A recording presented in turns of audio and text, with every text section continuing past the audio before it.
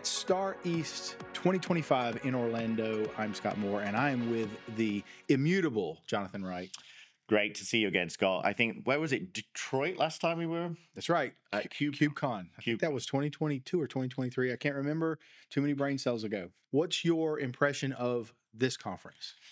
It's interesting. I must admit I'm a bit surprised, because... In what way? I think we're all feeling the fatigue of AI, right? It's led a lot of the submissions. It's starting to get, it's maybe the second or third year where we're just doing it to death in a way. We're retro-engineering AI into places just for the AI-powered tag.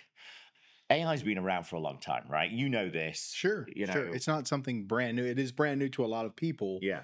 And I think it's because it's been Hollywood eyes. Sure. Right? My two big things were, first, it's actually not closing the gap, it's expanding the gap between juniors and professionals. The average tester, and this is a test automation engineer, has less than 2 years experience. That's the average, right?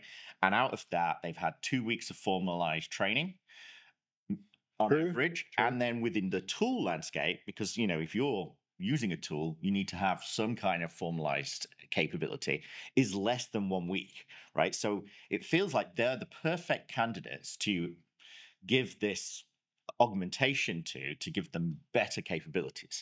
But you said you feel like there's going to be a widening of the gap between a junior and a senior. Why? And I think, and it's the same thing we got just then. It's prompting, right? It's like, we all sold the dream. 2 years ago, we were at every conference saying, do prompt engineering. And then reasoning came along probably 18 months ago and started simulating for a second thinking. But what's happened is the responses are getting so good that a junior will just take it and pass it out. And it's like, when I read submissions, when I read reports, I just can smell the chat GPT. So I can see the gaps where we've had support. You started in the 90s, you know that the weak spot is analysis, right? I know when it's hallucinating, basically. Yeah, you know all this stuff, right? And suddenly these tools are incredibly powerful for you, right? But the juniors that are coming in and just going, oh, well, write me a JMeter script. You're thinking to yourself, why? Why even bother, right? You may as well just... And this is what I think the thing is, it's lazy and it's not as productive and it's not as powerful as you think it is. Now, there is the other side, right? The other side is we've had a lot of bad press, right? We've had a lot of bad press with this idea that, yes, it doesn't contextually know things. And therefore, they've started releasing things like MCP, right? Model Context Protocol. Mm-hmm. If you look at Model Context Protocol, it's just a stack of case switches, right? Mm-hmm. MCP is just exposing a whole stack of Selenium capabilities, right? Which are, in essence, frameworks that people have written over and over with a lot of case switches. I think now we've got to think about not just, okay, we can automate something. I think that's all the bullet's gone, right? How do we educate people to think about engineering in quality, thinking of non-functional performance engineering disciplines?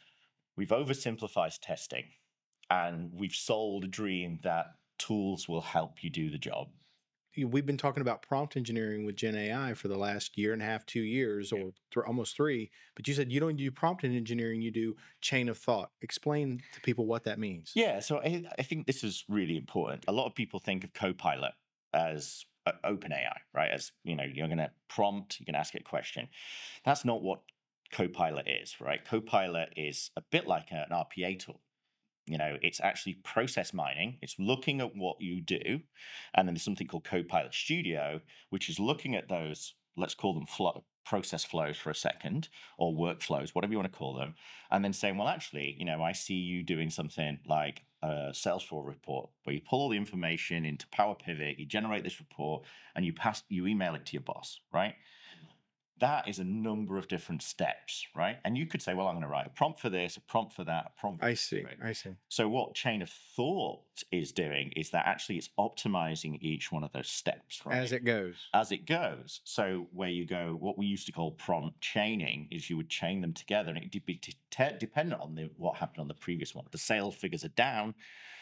Okay, well, why is that, right? oh, wait a second, we're looking, and actually the pipeline's dropping out, and it's less than 2%. And last year it was 5% full. So at this funnel, so it's starting to overlay business rules and understandings of how your company works, right? Right, right. I think you can't expose to, let's say, OpenAI for a second. You can't say to it, tell me how my CRM system works. 'Cause it has no idea, right? It doesn't know Right. how you've configured it. It doesn't know how your special source is put together. So it can't help you, right? Mhm. Whereas what smartly Microsoft have been doing in the background is going, well, actually, if we create Microsoft Graph, which if you turn on your Fiddler or your Wireshark, you'll see it's sending GraphQL messages of everything you're doing. You do a transcript on a meeting, sending it to Microsoft Graph, and it's going, Jonathan's team is this, his team are working on these activities. Here are the Confluence pages that they're generating. Starts building in that knowledge. And so chain of thought is superseded by chain of graph, which is contextual information that's been pulled in from lots of sources of truth. So you've got a document you've wrote, you've got some code you've written, right? Your code is then translated into documentation.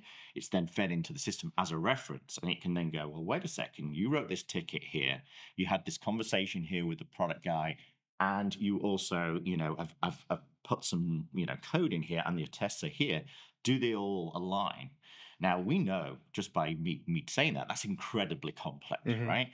And how can they possibly do it? 2 years experience as a tester, Yeah, and going back to your example, yeah. they come here and we're just telling them it's AI, right? Yeah. It's prompting. Write a prompt, kick out some scripts, Yeah, right? right. That's not the Okay. real world, right? So let's just go a little bit sideways here because we've talked about generative AI in these circles for so long, but now we're hearing about agentic AI, Yeah. causal AI. There's other pieces of this. Where do they play? Yeah, so originally I kind of was excited. Like I said, agentic AI felt like it had grown up, right? That generative, which was really narrow, like super narrow, right? And in a way, I was just for the last 3 years, I've just been massively disappointed. This subset has come through, which is natural language understanding, natural language generation.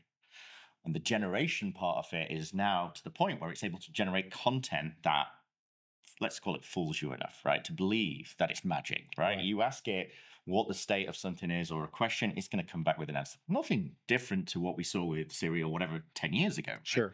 There's not, the difference is now it's more accessible and everyone's using it and everyone's talking about it. Like you get in an Uber, you go and speak to your, a friend, they all talk about it. I hear literally, even while I've been here, they're literally like, oh yeah, had this conversation, talked about some political thing, and she said this. People have even got this kind of characteristic of that this person's helping them. Now, agentic was born out of large agentic models, which very quickly became large action models. Now, this is when suddenly people like Sam were just hiring anyone with automation experience and hoovering them up because they realized that actually some text to text conversion, that's not very powerful, right? But if you had text to action, that could be incredibly powerful. The Microsoft estate, surprise, surprise, which is why they got the Copilot button there. They've also got an NPU, a neural processing unit, which is a dedicated processing capability just for native AI Mhm. applications. It suddenly will launch an application. And we're like, wow, this is just what we've seen 100 times with any automation thing. The difference is, forget MCP for a second, agent to agent, which is kind of supersedes MCP, is they've given the whole blueprint of the applications. I think Adobe was the first one they got, right? You say to it, look, take this video, which we've just done. I want you to edit it. I want you to transcribe it. I want you to do the AI noise removal. I also want you to look at what they've been talking about in the transcript and look at what the key words that are trending at the moment on social media. And then I want you to create a 60-second snippet, perfect for shorts, optimized, ready to go to SEO. And I want to A/B a few of those, some with paid advertising, some without. And I will post it to all of my channels. And I want you to manage it. That will be hundreds of subtasks. Now, what they want you to do is, not everyone's got an Adobe Student, subscription. They will say, okay, well, you don't have that. Let's pull Camtasia. If you're on a Mac, let's do Final Cut. They'll pick whatever application has an equivalent capability pull that down, maybe even start you on a 30-day trial just so it can get going and then destroy it all afterwards, right? And so the way I explain it the best is it's like worker bees. They're off going on doing all the getting the honey, but actually the hive, fully functioning hive, is an agentic capability. The bees go off, don't find pollen. They don't send another set of bees. They communicate with each other. They learn from what they're doing. They know when there's a good yield, right? They know danger, but they communicate with each other. But the goal is the honey, and the honey's the end product, right? The output of it is we're successful or we're not successful together. We live and we work together. And I think this is where the coordination capability of agentic is choosing whether or not to execute in Camtasia or execute in Final Cut. It makes those decisions. It learns the tips and tricks. It goes off and reads the documentation to understand how to navigate through the application. It's exposed all the components that it knows it needs to run. It starts using the GPU because it wants to do it faster. It's optimizing the output for what it should look like on social media and what those keywords that people want to hear, and they're 3.5 seconds before they drop off, how to keep them in there with not just, hey, it's Jonathan, it's today you're going to learn this and I'm going to then demonstrate it. They know the recipe of how to get that successful content. And Agentic will be very useful at helping provide a whole toolkit that will support you. Now, in the real world, right, you still need social media experts who will be involved in that process. They will be called upon by the worker bees to say, look at this. I think it's a brand violation. We need to should we remove this? There's been a bit of profanity. There was maybe some miscommunication. Is this approved? It's not. It's going to be touch points, right? Mm-hmm. And I think there is augmentation with agentic, which will have real productivity stuff. But it's for us. I think we're so SDLC focused that we think about SDLC, and yes, these will talk across this. They'll pass it zap tests to the security guys, then look at the OWASP vulnerabilities. It'll then speak to people who are raising tickets and in their incident management systems in production and IT operations, all the other teams that are not just in the CI/CD kind of SDLC, but actually to the business, right? Agentic will open that door. Is it here today? It's starting to give birth, right? The large action models, the text to, in essence, action, are supported by large vision models. However, vision can only take you so far. And what large vision models have done, like Omniparser from Microsoft, is they've understood what's in there. It knows where it's going. So it's kind of already got the map. It started mapping out the application by learning it. It's not just looking at a screen and going, I see a cat, I see a dog. It's going, I know how I can interact with this, right? Mm-hmm. And that's where agentic suddenly becomes meaningful compared to a large language model that generates text. We're all going to be laughing at each other in 3 or 4 years. And that's my worry about, Hollywoodizing ChatGPT. And then once it does that, it takes over the world and it destroys every human being. We've seen this movie. Thank you so much. You have had a great lesson in AI today, folks. Thank you, Jonathan, for being on the show. Thank you very much, Scott.